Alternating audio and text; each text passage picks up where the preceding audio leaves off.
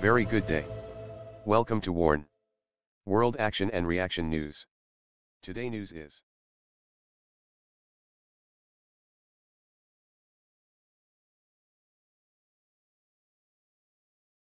TACMS Tactical Missile System launched successfully from HIMARS by Lockheed Martin.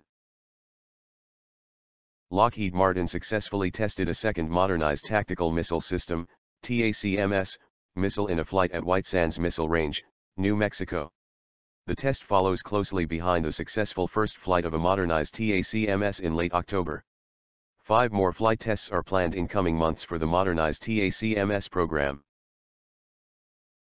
Launched from a high-mobility artillery rocket system, HIMARS, launcher at a target approximately 85 kilometers away, the modernized TACMS precisely engaged and destroyed the target, demonstrating the missile's proximity sensor height of burst enhancement. An additional feature of the new modernized TACMS is the ability to deliver increased lethality against imprecisely located targets. This second successful test in a row further validates the capability enhancements we are making to the TACMS round, said Scott Green, Vice President of Precision Fires/Combat Maneuver Systems at Lockheed Martin Missiles and Fire Control. We are absolutely confident that when called upon, these modernized TACMS will provide an unmatched level of precision and lethality to our warfighters. As part of the U.S. Army's TACMS Service Life Extension Program inventory refurbishment effort, the modernized missile includes new state-of-the-art guidance electronics and added capability to defeat area targets without leaving behind unexploded ordnance. The TACMS modernization process disassembles and demilitarizes TACMS Block 1 and 1A submunition warheads, which do not comply with the Convention on Cluster Munitions of 2008, replacing them with new unitary warheads. The modernization process also resets the missile's 10-plus-year shelf life.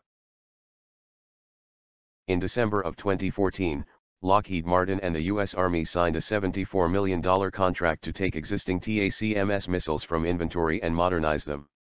The missile was produced at Lockheed Martin's Precision Fires Production Center of Excellence in Camden, Arkansas. The TACMS platform provides flexibility to quickly integrate novel payloads and new capabilities, meeting future demands now as required by the warfighter. With unsurpassed performance and an unwavering commitment to production excellence, TACMS is the only long-range tactical surface-to-surface missile ever employed by the U.S. Army in combat. TACMS missiles can be fired from the entire family of MLRS launchers. Thanks for watching. Please like and share. Please comment your opinion for this news.